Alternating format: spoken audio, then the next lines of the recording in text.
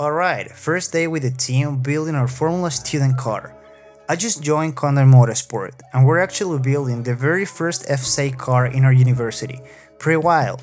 So the team split into groups. We had got trainers, juniors, seniors and the leaders.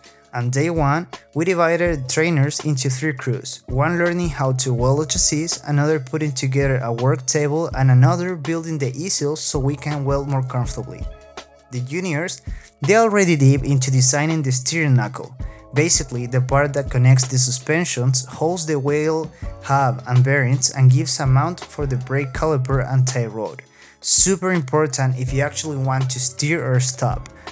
Our biggest challenge right now is the welding.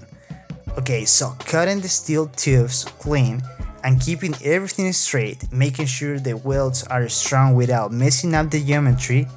Yeah, easier said than done. We already had to redo a few things, but hey, this is the process. We're learning, building and making mistakes as a team.